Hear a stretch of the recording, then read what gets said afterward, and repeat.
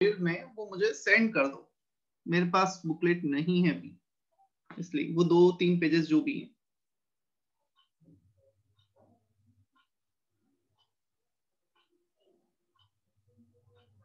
ठीक है, मुझे भेज दिए message. Sir screen sharing stop हो गया सर। हाँ, वो मैंने रिकॉर्डिंग स्टार्ट की थी इसलिए स्क्रीन शेयरिंग हटाया। मैं करता हूँ उसे वापस से।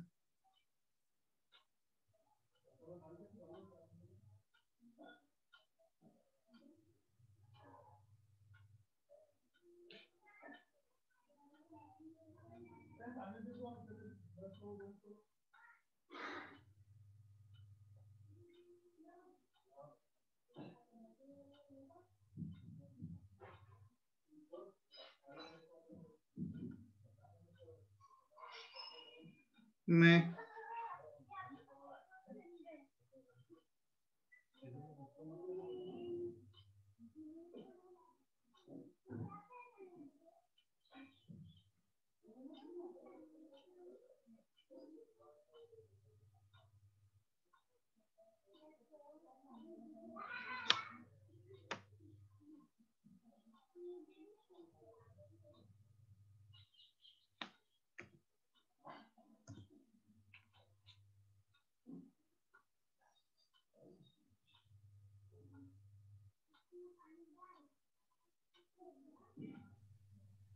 Excuse me sir.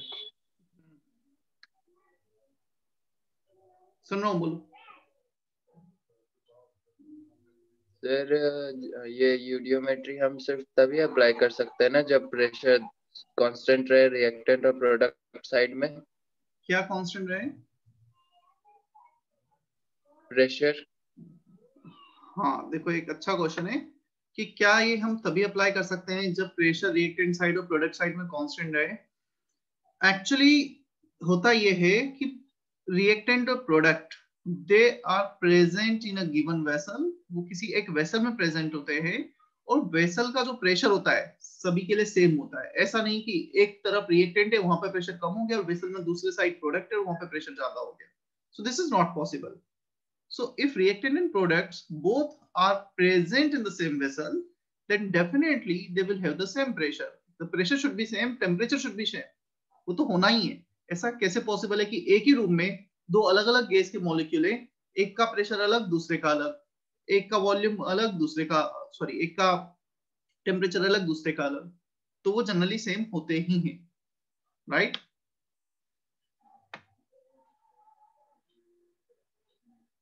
नहीं सर, मेरे कहने का ये मतलब था कि जिस रिएक्शन का डेल्टा एनजी 0 होगा हम सिर्फ उसी रिएक्शन में यूडियोमेट्री यूज कर सकते हैं। नहीं volume is proportional to number of moles. नहीं, ऐसा क्यों? मतलब डेल्टा एनजी जीरो का वहीं पे क्यों यूज कर सकते हैं? कहीं भी कर सकते हैं।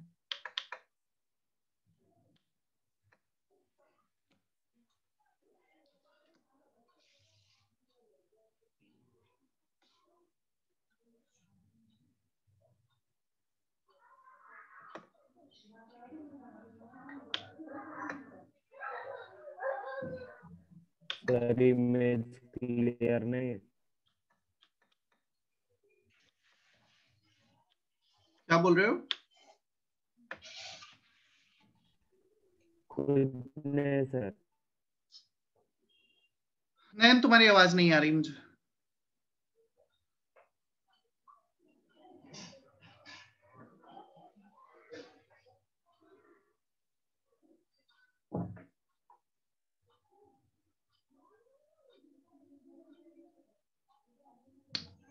यूडियोमेट्री, देखो कुछ कॉमन फैक्ट्स हैं, बस ये जो कॉमन फैक्ट्स लिखे हुए हैं इसी के बेसिस पे काफी कुछ चीजें फिर हमें खुद से डिराइव करनी होती है। Clear?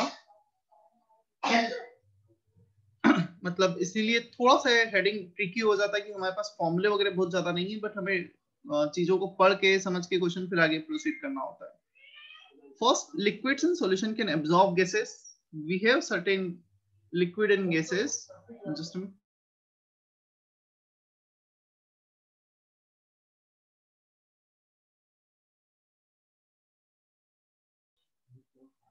liquid and solution can absorb gases like if we let's say we take water can absorb ammonia gas. So ऐसे और भी हमारे पास reagent हैं, liquids हैं, जो कुछ solutions हैं जो gases को absorb करेंगे. हमें even ये ध्यान रखना है कि कौन सा liquid किस gases को absorb कर सकते हैं. Second point, if a hydrocarbon is burned, gases liberated will be CO2 and H2O. Unless or until it is given in the question कि CO release हो रहा है तो बात अलग है. Otherwise जितने भी carbon containing compound है, carbon will convert into CO2 and hydrogen will convert into H2O. ये consider करना है हमें.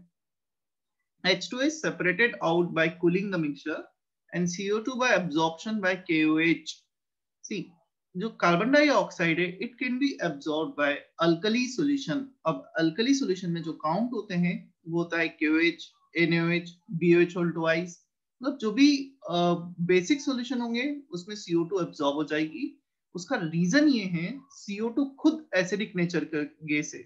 CO2 when dissolved in water it gives H2CO3 और H2CO3 किसी भी बेस से रिएक्ट करके उसमें डिसॉल्व हो जाएगा. Clear? Third point, if organic compound contains sulfur or phosphorus, then these are converted into SO2 P4O10 by burning the organic compound. यदि sulfur और phosphorus है तो उनके ऑक्साइड बन जाएंगे SO2 and P4O10 जो स्टेबल ऑक्साइड थे. इससे कार्बन का CO2 बना था, सल्फर का SO2, फॉस्फोरस का P4O10. Third, next point, if nitrogen is present then it is converted into N2. Generally nitrogen काफी inert nature का होता है. Clear? यदि नाइट्रोजन खुद ही प्रेजेंट है N2 के फॉर्म में गैसेस मिक्सचर में तब तो वो रिएक्ट नहीं करेगा. बट हाँ, यदि नाइट्रोजन प्रेजेंट है किसी ऑर्गेनिक कंपाउंड में then it generally converts into N2 form. The only exception, if organic compound contain NO2 group then NO2 is liberated. If mixture contain N2 gas and this is exploded with O2 gas, do not assume any oxide formation unless specified. Means we don't need to consider any reaction of nitrogen with the oxygen unless or until it is given in the question. हम ऐसे consider नहीं करेंगे कभी. Ozone is absorbed by turpentine oil and oxygen is by alkaline pyrogalol. So turpentine oil is a liquid. अब क्या उसका use होता है, क्या फॉर्मूला होता है, वो हमारे काम का नहीं है. हमें सिर्फ इतना ध्यान रखना है टर्पेंटाइन ऑयल ओजोन को एब्जॉर्ब कर सकता है. Alkaline पायरोगेलोल can absorb oxygen O2. Clear? तो हमने इसमें जो देखा है CO2 एब्जॉर्ब हो रहा था KOH से, O2 एब्जॉर्ब हो रहा है अल्कलाइन पायरोगेलोल से, O3 एब्जॉर्ब हो रहा है टर्पेंटाइन ऑयल से, NH3 बाय वाटर उसमें डिसॉल्व होकर NH4OH बना देता है. तो कुछ चीजें हैं जो हमें ध्यान रखना है कौन सा गैस किस लिक्विड में एब्जॉर्ब हो रहा है. करो जल्दी से पॉइंट्स कॉपी.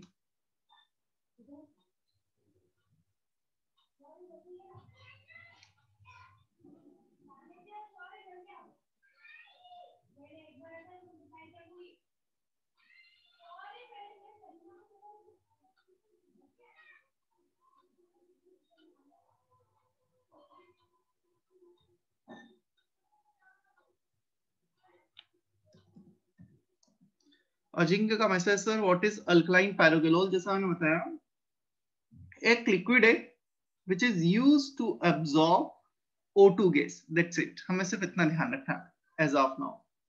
क्या होता है, क्या प्रॉपर्टी है, उतना अभी हमारे कुछ भी काम का नहीं है.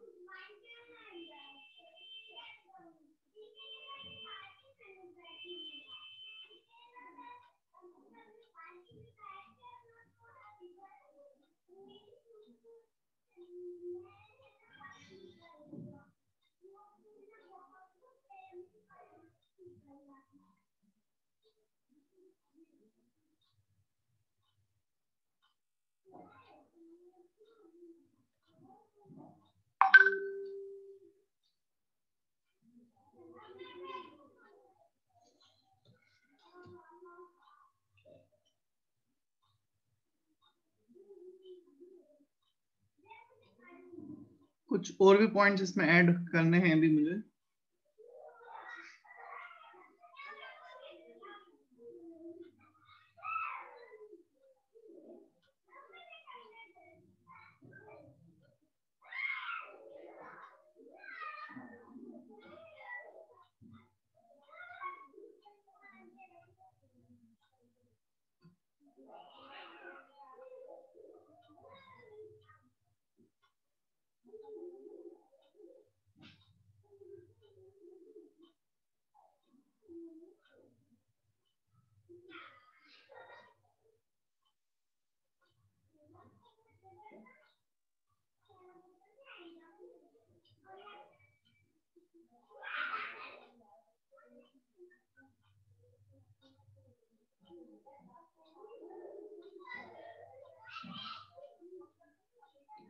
हो गया क्या कॉपी?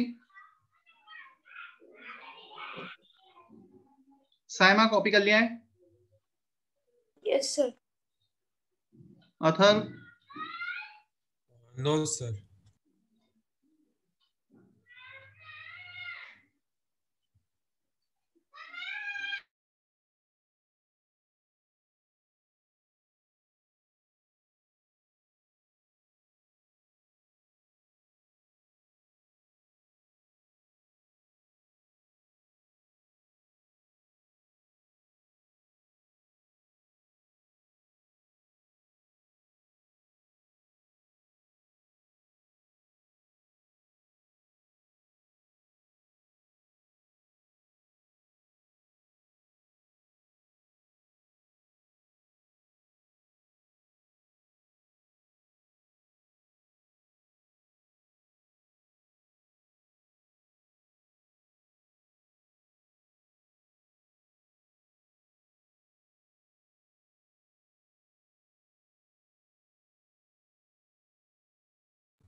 Yes sir, completed.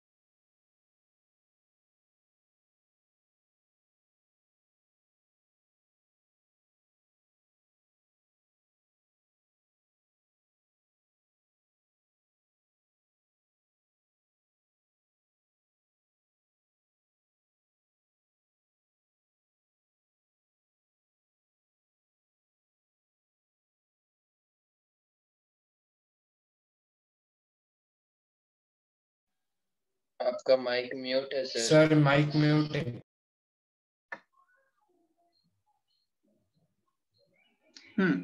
मैं बोला हाँ, जैसा हमने मोल मेथड लिखा है ना मोल्स के लिए, we can use the same thing for the volume also. हम इसमें वॉल्यूम के लिए भी यूज कर सकते हैं। तुम्हें ये जो सेकंड पॉइंट है इसमें यहाँ पर लिखना है मोल्स की जगह वॉल्यूम। क्लियर? सो पहले तो ये जनरल रिएक्शन लिखना है, A plus B giving C plus D. Then you need to write volume of A reacted upon A, volume of B reacted upon B. So ये जो N है, in place of N you just need to write V. Clear? तुम्हें यहाँ पे V लिखना है, ये ध्यान रखना। यहाँ पे volume of A, volume of B, volume of C and volume of D.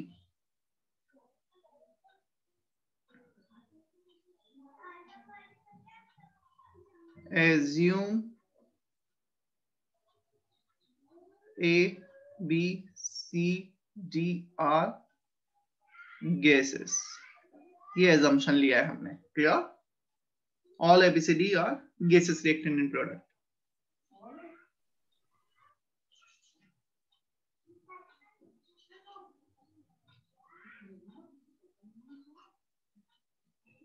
ये वाला पॉइंट लिखना है, Then you also need to write this point, general combustion reaction. पहले भी लिखा होगा हमने, यहाँ पे वापस से लिख लेना, काफी यूजफुल है ये।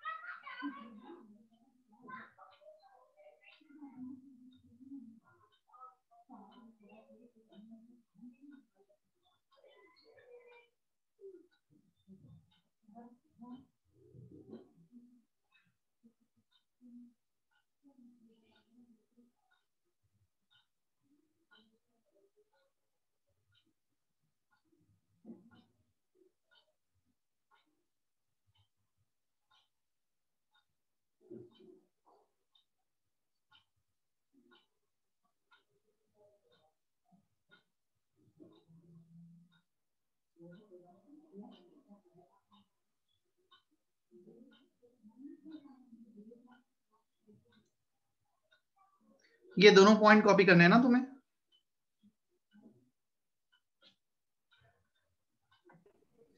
Done sir.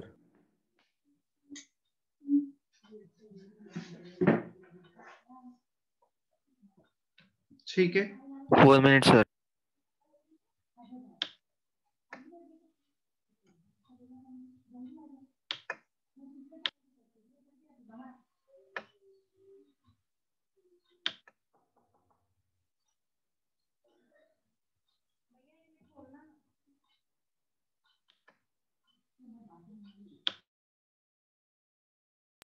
Done sir.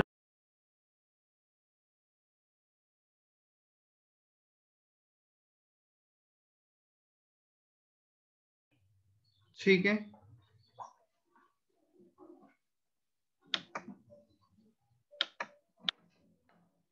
Then N2 वाला पॉइंट हम ऑलरेडी लिख चुके हैं। कुछ गैसेस जो एब्जॉर्ब कर रही हैं, कुछ इनमें से ऑलरेडी हमने जो कवर किया है, CO2 कवर कर लिया था, NH3 कवर किया था, O2 किया था, O3 किया था।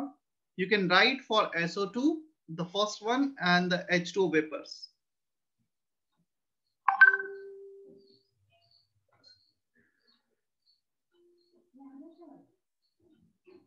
SO2 can also absorbed by alkali solution like aqueous QH, aqueous NaOH, जो भी alkaline solution है, basic solution।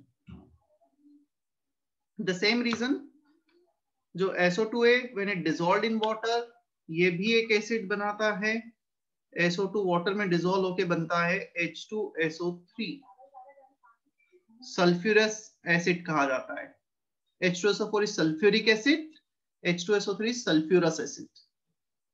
तो ये भी NaOH, KOH किसी से कोई भी एसिड बेस से रिएक्ट कर सॉल्ट बना देगा, इसलिए उसमें रिएक्शन होगा तो डिसॉल्व हो जाएगा।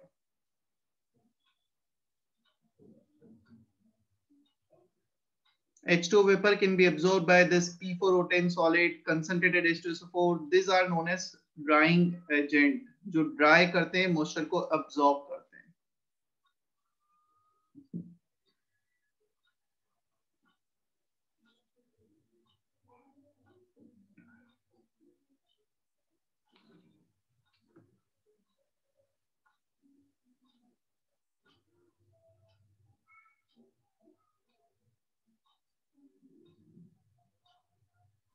Done sir.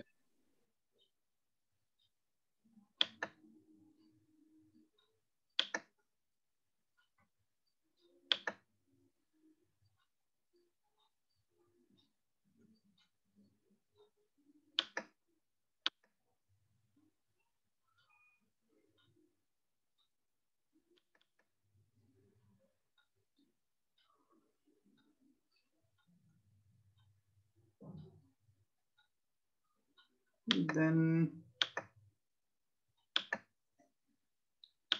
below 100 degrees Celsius, H2O is considered as liquid, and if temperature is not given, then 25 degrees Celsius is considered। हमें टेम्परेचर कुछ भी नहीं दे रखा है, हम 25 डिग्री सेल्सियस अज्यूम करेंगे, और 25 डिग्री सेल्सियस पर H2O जहां भी बन रहा है वो लिक्विड फेज में होगा, और लिक्विड को हम यूडियोमेट्री से कभी भी रिलेट नहीं करेंगे। Then the next point, contraction in volume एक वेल नोन टर्म है। जो काफी बार क्वेश्चन में यूज आएगा ये। Clear? So contraction in volume, the word contraction means decrease. So contraction in volume is a decrease in volume of gases during the reaction, और इसको define किया जाएगा volume of gases reactant reacted minus volume of gases product produce. यहाँ पे एक word ओडेट कर लेना, volume of gases reactant reacted, जितना रिएक्ट किया है, minus volume of gases product produce. Product जो लिखा है उसके आगे प्रोड्यूस, इतना वर्ड ओडेट कर लेना। So contraction, decrease in volume, which is the initial volume minus final volume. तो initial volume क्या होगा? जो भी reactant का react किया है, final कितना होगा? जितना product का produce हुआ है।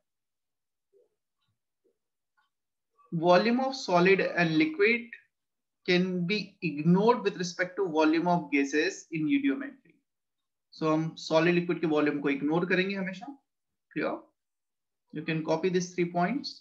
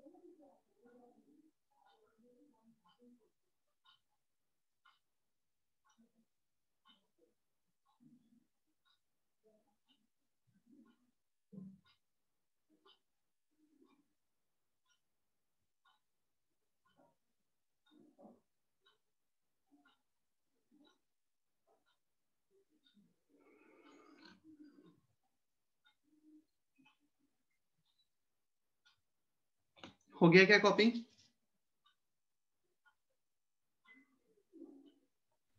One minute sir.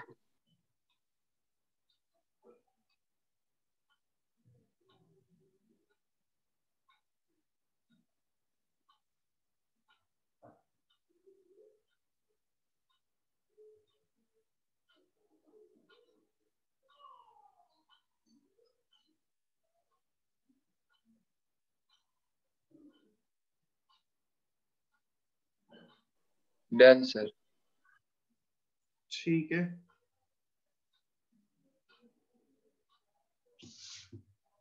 चलो एक एग्जांपल इसका बताता हूं मैं, उसके बाद फिर कुछ क्वेश्चंस और प्रैक्टिस करते हैं। इसमें मेनली अब क्वेश्चन प्रैक्टिस पर ही है सब कुछ, मतलब थ्योरी में ऐसा कुछ बहुत ज्यादा हमारे पास फॉर्मूले ऐसा कुछ भी नहीं है।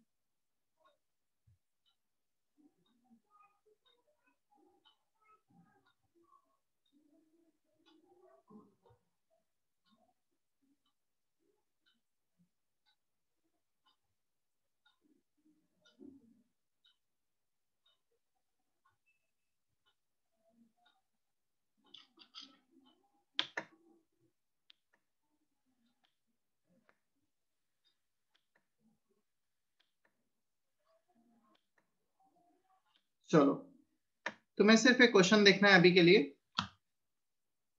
मैं सॉल्व कर रहा हूं। पहला क्वेश्चन है, even you need to right this question in your notebook, booklet का ही सॉल्व एग्जांपल है, बट अपने लेक्चर नोट्स में एग्जांपल के फॉर्म में लिखना है इसे। 100 ml of an hydrocarbon is burned in excess of oxygen in conditions so that the water form gets condensed out. Condensed out means liquid form में convert हो गया है, वो condense हो गया है। The total contraction in volume of the reaction mixture was found to be 250 ml. When the reaction mixture is further exposed to the aqueous QH, a further contraction of 300 ml is observed. Find the molecular formula of hydrocarbon. हमें hydrocarbon का molecular formula चाहिए। सो general hydrocarbon हम हमेशा कुछ ऐसा लिखेंगे formula CXHY। अच्छा एक क्वेश्चन कॉपी कर लो पहले तो, क्योंकि मैं हटाकर फिर सॉल्व करूंगा स्क्रीन शेयर करके। जल्दी से क्वेश्चन कॉपी कर लो इतना।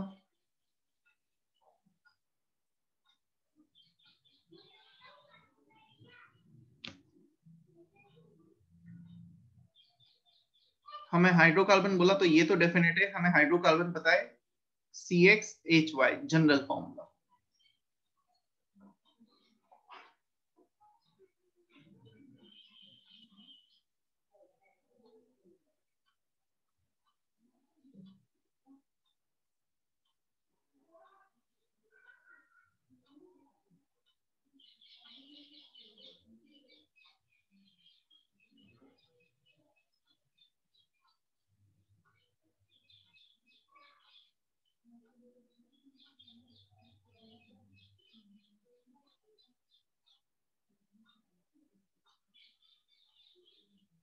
ये क्वेश्चन तुम्हें अच्छे से समझ में आएगा, इसका मतलब है कि एक बेसिक तुम्हारा क्लियर है, मैं जब एक्सप्लेन करूंगा तो अच्छे से सुन लेना।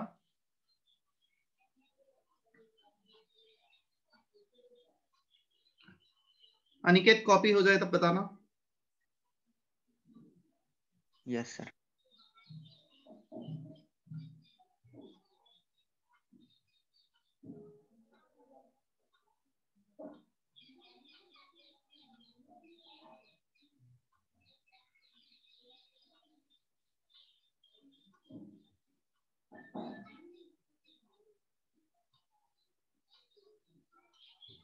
Done, sir.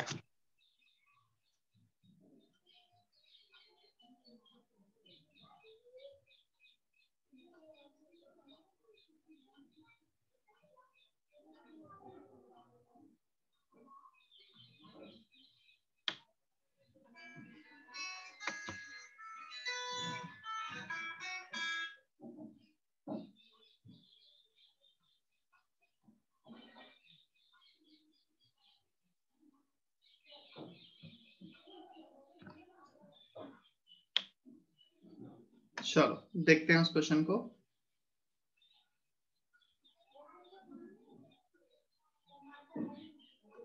हमें सबसे पहले दे रखा था 100 ml hydrocarbon and the combustion is given burn in excess of oxygen. First you need to write combustion reaction for hydrocarbon. So hydrocarbon का जनरल combustion reaction ये पता होना चाहिए सबसे पहले तो हमें।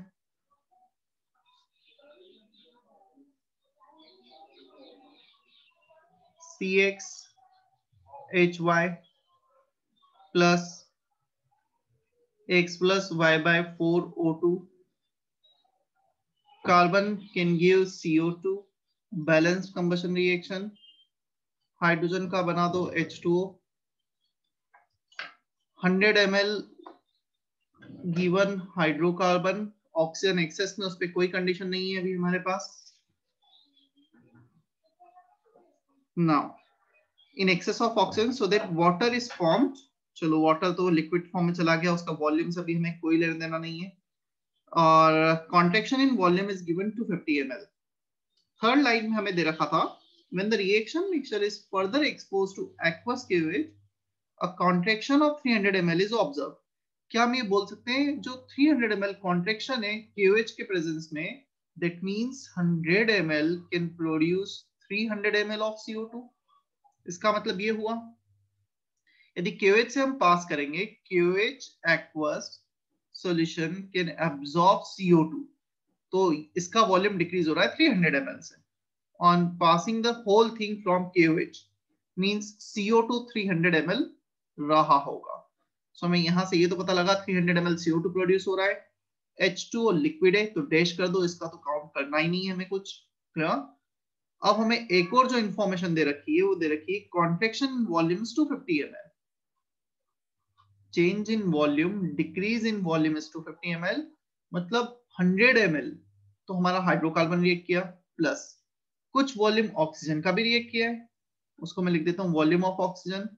This is the volume of reactant reacted minus volume of product produce. 300 ml ले लो CO2 का, और H2O का जीरो लिक्विड को हम इग्नोर कर सकते हैं। Clear? Volume of liquid is much less than volume of gases, तो H2O के लिए डैश कर दो या लिखो ही मत या जीरो लिख दो। Clear? So volume of reactant reacted minus volume of product produced is contraction। तो यहां से वॉल्यूम ऑफ O2 आ जाएगा हमारे पास। कितना आएगा वॉल्यूम ऑफ O2? 50 ml आएगा क्या? 450 ml। चलो अब हम मोल मेथड लगा देते हैं। मोल method, volume of hydrocarbon reacted upon coefficient, volume of O2 reacted 50 upon coefficient x plus y bye 4 is equal to volume of CO2 reacted excuse 300 me ml. Sir, sorry sir वो 450 होगा ना। Sir वो 450 ml आएगा ना sir O2। 450 तो लिखा है, क्या दिख रहा था तुम्हें? चलो ठीक है, कर दिया उसको 50 से 450।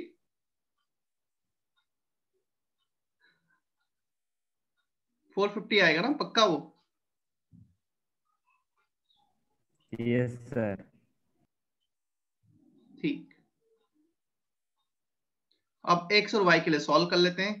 तो x तो दिख रहा है हमें 3, फर्स्ट और थर्ड इनको इक्वेट कर दो तो x आ जाएगा 3, x को 3 रखोगे यहाँ पर और y कितना आएगा? y कितना आ रहा है सॉल्व करके बताओ चलो।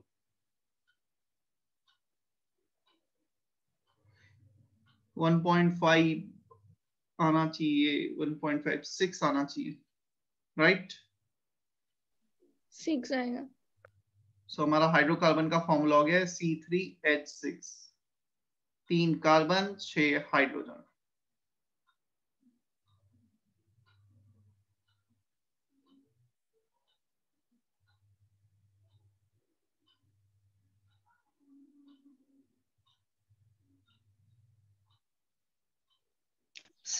सर वो CO2 का 300 ml वो एक बार बता दीजिए ना।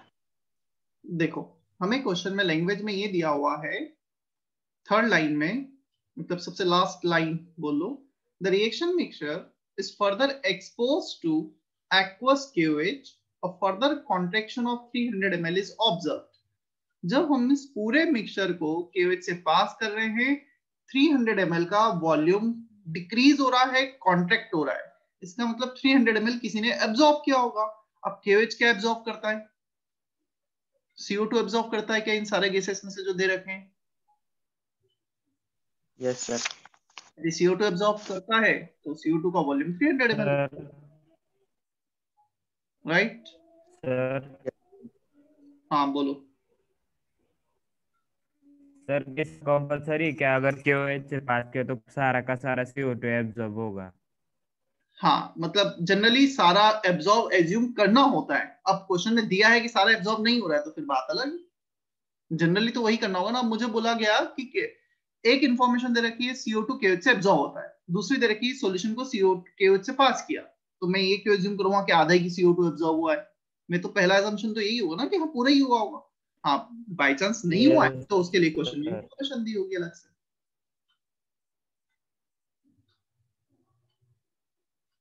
Is it okay? Yes sir. ठीक है। Atharva, Yes, sir. मुझे एक बार एक्सरसाइज के भी वो भेजो पिक्चर्स, इसके यूडियोमेट्री वाले पार्ट के, एक्सरसाइज 1 पार्ट 1 पार्ट 2 दोनों। कुछ क्वेश्चंस वहां से करते हैं हम, मतलब इसके सिर्फ हम 5-6 क्वेश्चंस प्रैक्टिस करेंगे तभी ये चीजें समझ में आने लगेंगी। और यूडियोमेट्री मैं तुम्हें बता दूं, जिन लोगों ने पहले अटेंड किया होगा उन्हें भी ये एक्सपीरियंस होगा। थोड़ा सा ट्रिकी है, मतलब ये ऐसा हमें एकदम से, जब तक हम 5 से 6 क्वेश्चन खुद से नहीं प्रैक्टिस करते मतलब वो एकदम क्लिक नहीं होता है। और है कुछ भी नहीं ऐसा, मतलब मोल कॉन्सेप्ट का ही एक्सटेंशन है। तुम देखोगे सिर्फ हम वॉल्यूम, मोल्स की जगह वॉल्यूम में डील कर रहे हैं। ठीक है, देखते हैं कुछ क्वेश्चंस हम।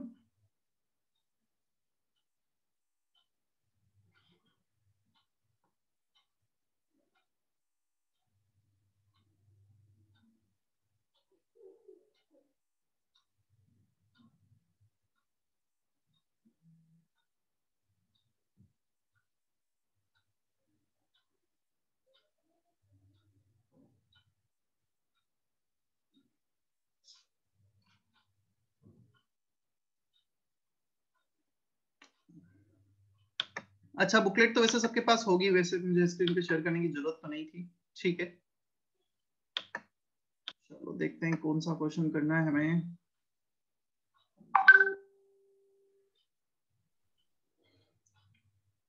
F1 F3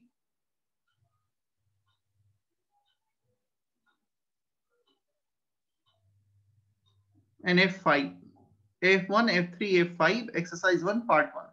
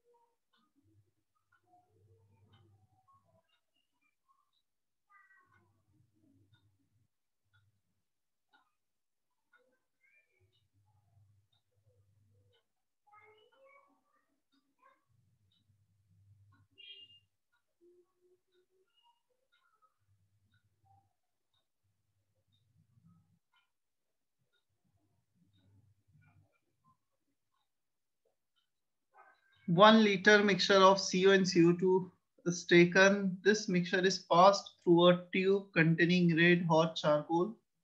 The volume now becomes this many liters. Reactions वैसे मैं तुम्हें बता दूं कि क्या होगा. Red hot charcoal carbon solid form में. So when you pass CO and CO2, CO2 can react with carbon to give carbon monoxide. अब हम कैसे रिएक्शन प्रेडिक्ट कर भी सकते थे. हमें ये तो दिख रहा है कार्बन है, या तो CO रिएक्ट करेगा या CO2, क्योंकि वॉल्यूम तो चेंज हो रहा है. Now the volume is increasing from 1 liter to 1.6 liter. इसका मतलब गैसेस के मोल्स इंक्रीज हो रहे होंगे. 1 mole CO2 gas can produce 2 moles of CO gas. So यहाँ पर 1 मोल 2 मोल में कन्वर्ट हो रहा है. If moles are increasing, means volume is increasing. तुम्हें बताना है स्टार्टिंग के 1 लीटर में कितना लीटर CO है और कितना लीटर CO2 है. Question is clear?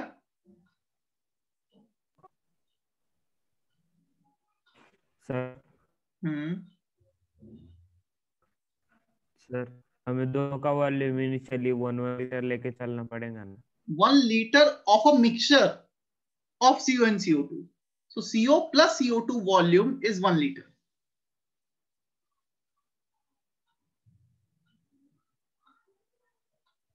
अब इसमें से तुम ये एज्यूम कर सकते हो कि 1 लीटर में से इट मे बी पॉसिबल कि x लीटर CO2 ले लो, इसका x लीटर ले लो और CO का बचेगा 1 माइनस x लीटर.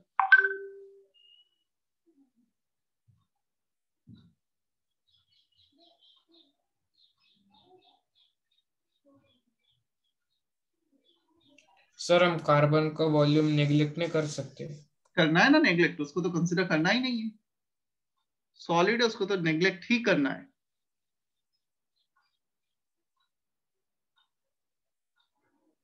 क्या मैं बोल सकते हैं x litre can produce 2x litre of CO? 1 can give 2x can give 2x. चलो कितना वॉल्यूम इंक्रीज हो गया है? Finally 2x. इनिशियल था x, इतना वॉल्यूम इंक्रीज हो गया है. ये 1 माइनस x लीटर को तो हम छेड़ ही नहीं. We are not disturbing this 1 minus x litre. तो x से 2x हुआ, 2x माइनस x इतना इंक्रीज हो गया. हमें क्वेश्चन में कितना इंक्रीज दे रखा है? 1.6 लीटर फाइनल, और इनिशियल दे रखा था 1 लीटर. तो क्वेश्चन में दे रखा है 0.6 लीटर से इंक्रीज हुआ है, which is the value of x. तो x का वैल्यू आ गया हमारे पास 0.6 लीटर. मतलब CO2 आ गया 0.6 लीटर, और जो CO प्रेजेंट था इनिशियली वो आ जाएगा 1 माइनस 0.6, 0.4 लीटर.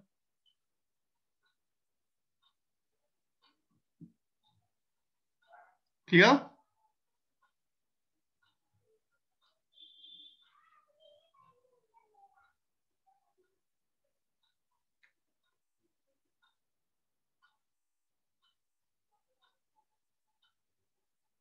क्या क्लियर है इतना? Yes sir.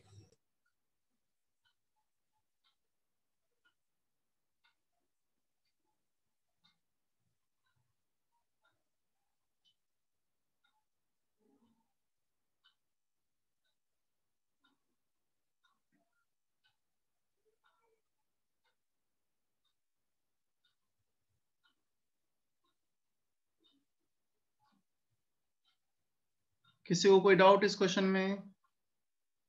अंकित, चेतना, ध्रुव? Clear sir. विधि, यश? Yes sir, clear. Yes sir. चलो F3 ट्राई करो।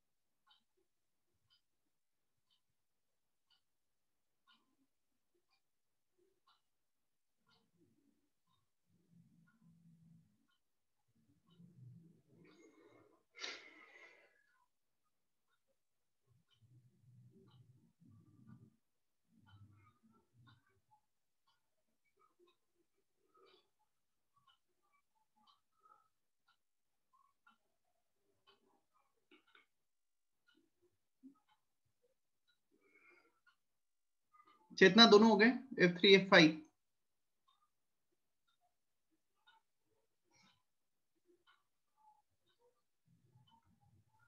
F5 कर रही हूँ उसे।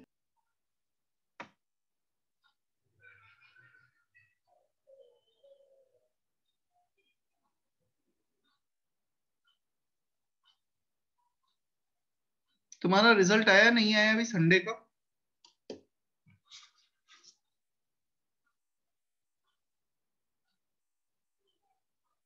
उसी दिन आ जाते हैं सर।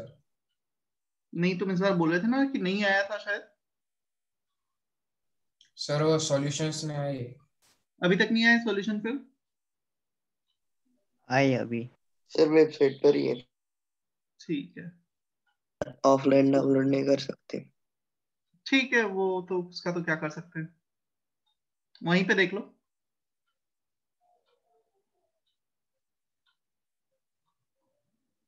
क्योंकि वो मेरे पास भी जो सॉल्यूशन है ना, मतलब वो तुम्हें सिर्फ सब्जेक्ट के मिलेंगे, और वो हिंदी इंग्लिश दोनों, मतलब उससे बेटर है कि वहीं पे देख लो जिस क्वेश्चन में तुम्हें डाउट लगता है। कैसा था पेपर वैसे? टफ था, इजी था, मॉडरेट था? टफ था। Moderate to tough. ठीक है। 23 नवंबर से हालांकि चीफ मिनिस्टर ने अनाउंस तो किया है, बट स्टिल डोंट नो कि क्या होना है।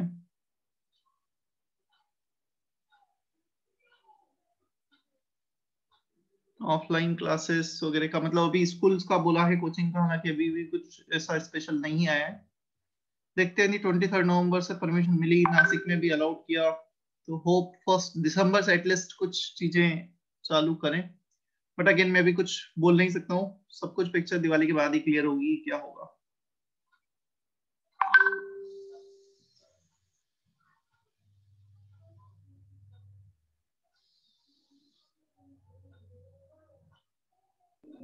Done sir. चलो किस क्वेश्चन में डाउट है बता दो। F3 F5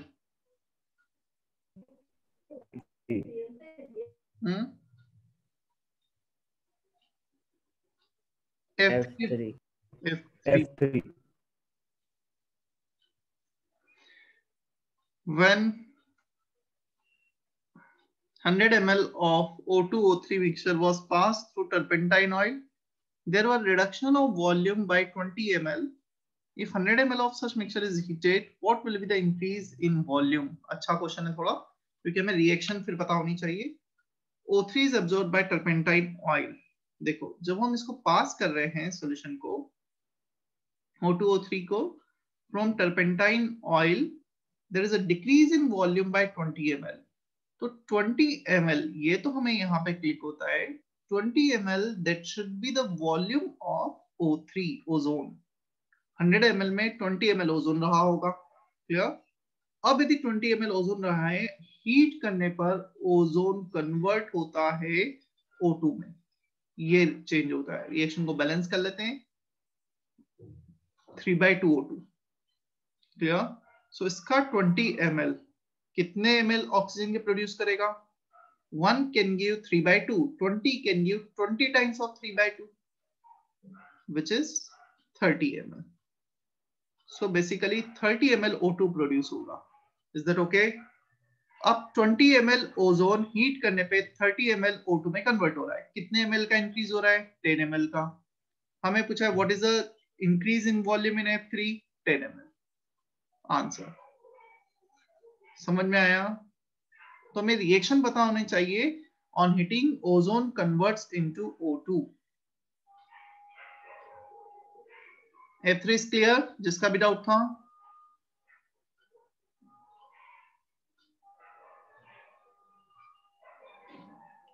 F3 is clear or not? Clear है सर। Clear sir. ठीक है। F5 बताना है अभी।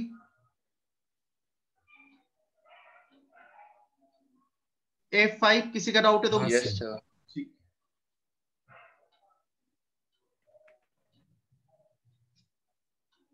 F5 a mixture of formic acid and oxalic acid. Formic acid होता है HCOH, ऑक्जेलिक एसिड होता है H2C2O4। अच्छा दिया भी नीचे हिंट में, ठीक है। is heated with concentrated H2SO4. Concentrated H2SO4 is a good drying agent. ये वाटर को रिमूव करता है किसी भी मॉलिक्यूल में से, H2O को रिमूव करता है। The gases produced are collected and on treatment with KOH solution, the volume of gases decreased by 1/6 of its original. Calculate the molar ratio of the two acids. चलो पहले तो हमें reaction लिखने होंगे। HCOH formic acid, H2C2O4 oxalic acid. When you pass them through a concentrated H2SO4 which is dehydrating agent, हमें चलो reaction भी नीचे दे रखा है हिंट में, HCOH produce H2O and CO, तो H2O तो एब्जॉर्ब हो जाएगा, कंज्यूम हो जाएगा, क्लियर। इसका तो पिक्चर ही खत्म हो गई, बचा सिर्फ CO2 and H2C2O4 can give CO2 plus CO plus H2O। H2O absorb हो जाएगा कंसंट्रेटेड H2SO4 से। वैसे भी लिक्विड बनता तो हमारे कोई काम का था नहीं। तो बैलेंस रिएक्शन हो गई, 2 carbon 2 carbon, 1 2 3 3 4 oxygen 4 oxygen, everything is balance in both the reaction, clear. सबका 1:1:1 ही आ रहा है। अब हमें क्वेश्चन में दिया है the gases produces collected and it's treatment with KOH the volume of the gases decreases to 1/6, decreases by 1/6। इसका मतलब QH एब्जॉर्ब कर रहा होगा CO2 को, और CO2 का वॉल्यूम रहा होगा 1/6, right, decreases by 1/6। Calculate the molar ratio of two acid। Okay, assume कर लो कुछ भी XYZ वॉल्यूम, हम टोटल वॉल्यूम 100 ml दिए, चलो 100 भी नहीं, इसका 1/6 देना, यहाँ पर इसका एज्यूम कर लेते हैं हम। लेट से ये बना होगा x ml, ये बना होगा y ml, so y divided by x plus 2y is 1/6। हमें चाहिए इनिशियल इसका ना, x is 2y, so 6y equal to x plus 2y, 4y equal to x। Sir simultaneous reaction से होगा ना ये क्वेश्चन? साइमल्टेनियस रिएक्शन क्या होता है?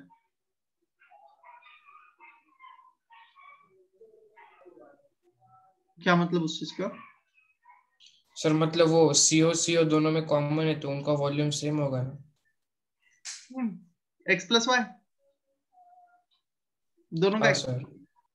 बट ये इक्विलिब्रियम नहीं है, तो I don't need to right equilibrium constant and all. लिख दो, लिखना हो तो उससे कोई फर्क नहीं पड़ता है। तो फर्स्ट रिएक्शन से x प्रोड्यूस हुआ, सेकंड से y प्रोड्यूस हुआ, तो उससे क्या फर्क पड़ना है? थोड़ा डिफरेंट है। देखो, एज्यूम किया ये HCOH X और H2C2O4 X:Y रेशियो में प्रेजेंट है, तो जिस रेशियो में प्रेजेंट है यहां से बना ये XmL CO2, यहां से बनेगा ये YmL और ये भी YmL, total CO2 X plus Y हो जाएगा, जिसका ऐसा अभी हमें कोई यूज नहीं है। अब हम आते हैं CO2। CO2 का जो वॉल्यूम दे रखा है 1/6 दे रखा है हमें। KOH solution volume of the gas decreased bye 1/6, मतलब CO2 का वॉल्यूम 1/6 रहा होगा, volume of CO2 upon total volume, total volume यहां से CO का, यहां से CO2 का, यहां से CO का, सो x plus 2y total volume आ गया डिनोमिनेटर में। ये दे रखा है 1/6, तो x और y में रिलेशन आ गया क्रॉस मल्टीप्लाई करके, 4y इक्वल टू x। अब हमें क्वेश्चन में पूछा क्या गया है, calculate the molar ratio of to acids in the original. So molar ratio हमें चाहिए x अपॉन y, सो x अपॉन y आ गया 4:1।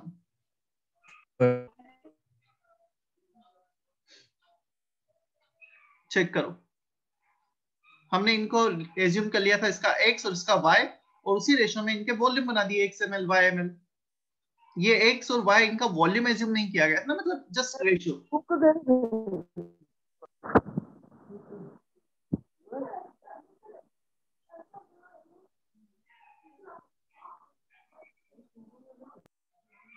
चलो, कोई डाउट यहां तक अभी F5 में?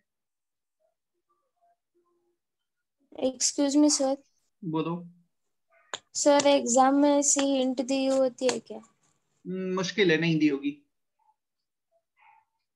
मतलब ओके ये जनरल रिएक्शन है। अब मैं ये नहीं एक्सपेक्ट कर रहा था कि तुम्हें ये रिएक्शंस HCOH के और H2C2O4 के इसी चैप्टर में पता होंगे, बट हाँ ये इनऑर्गेनिक केमिस्ट्री में आगे जाके पता लगेंगे। अब जैसे यहाँ पे यूज आ गया तो हमें ध्यान रखना है, राइट? Okay sir.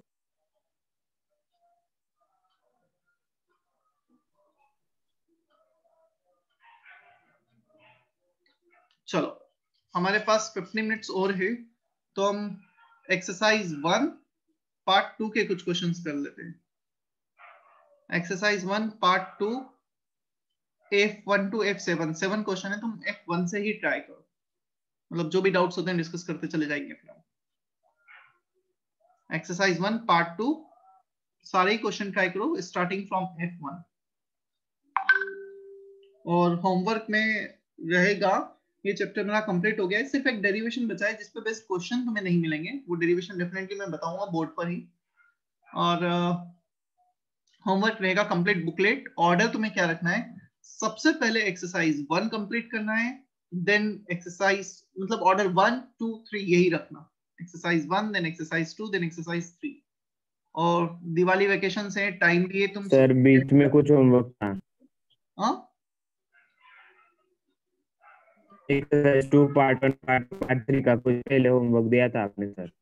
पता है, तो मतलब कंप्लीट है पूरा बुकलेट, एक्सरसाइज 1 2 3।